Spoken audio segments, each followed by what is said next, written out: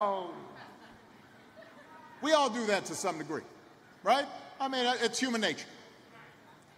But what we have not seen before, in our recent public life at least, is politicians just blatantly, repeatedly, baldly, shamelessly lying, making stuff up, calling up down, calling black white. That's what your governor's doing with these ads, just making stuff up. What he's saying is not true. And by the way, that's what Republicans in Congress are doing all across the country. On this pre-existing condition thing, they're running ads everywhere saying, we're the ones protecting it. It's not true. The president said he'd pass a middle-class tax cut before the next election.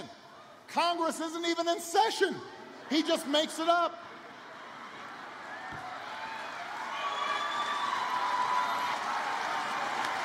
He says, I'm going to protect your pre-existing conditions, while his Justice Department is in court right now trying to strike down those protections. That is not spin. That's not exaggeration. That's not trying to put a positive glow on things. That's lying.